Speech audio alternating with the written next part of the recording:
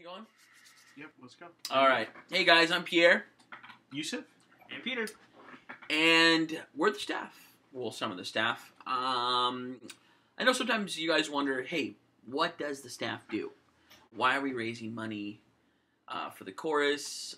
Well, as you guys know, some of the expenses that we have, they include us, the staff. Now, you might be thinking, well, am I getting top dollar here? Are you getting top dollar for staff? And the answer is, yes, you are. Yusuf, what did you say is some of the duties we have around? We write and arrange all the music you guys sing. We do a lot of touch-up work around the building. Didn't we just finish the cat? We just did the cabinets in the kitchen. That whole thing blue. That was all us. It turned out great. Completely wonderful. We're the tech crew, so we maintain and set up all the equipment, the lighting, and the sound for each concert. You know what? Instead of us just sitting here and telling you what we do around here, we decided to put a little video together to show you sort of what it's like to be a staff member. Day in the life. Day in the life of a staff member. We call this video Staff Style. Enjoy, guys.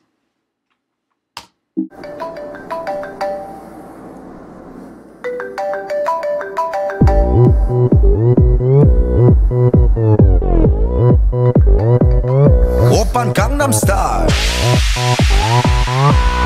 강남 스타일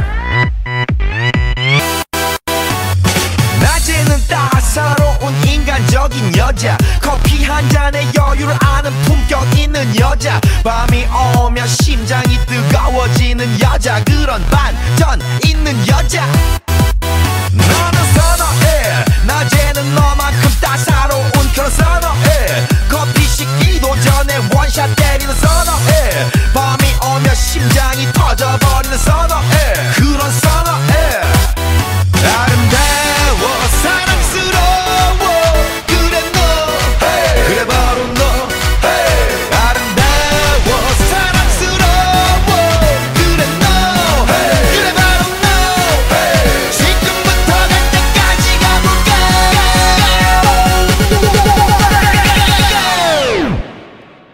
오빤 강남 스타일 강남 스타일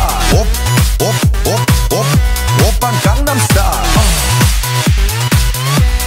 강남 스타일 오빤 강남 스타일 에이 섹시 레이디 오빤 강남 스타일 에이 섹시 레이디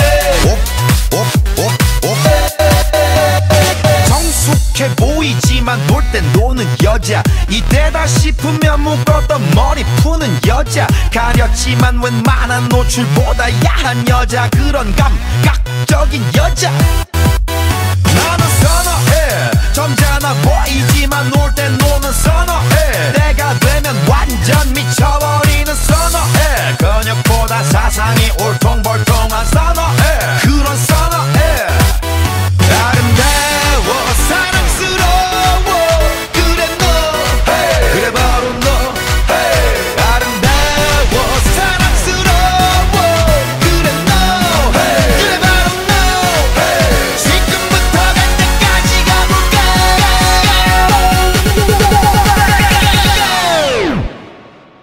오빤 강남 스타일 강남 스타일 오빤 강남 스타일 강남 스타일 오빤 강남 스타일 에이 섹시 레이디 오빤 강남 스타일 에이 섹시 레이디 위는 놈 그 위에 나는 놈 베이베 베이베 나는 뭘 좀 아는 놈 뛰는 놈 그 위에 나는 놈 베이베 베이베 나는 뭘 좀 아는 놈 You know what I'm saying 오빤 강남 스타일 섹시 레이디 오빤 강남 스타일 섹시 레이디 오빤 강남 스타일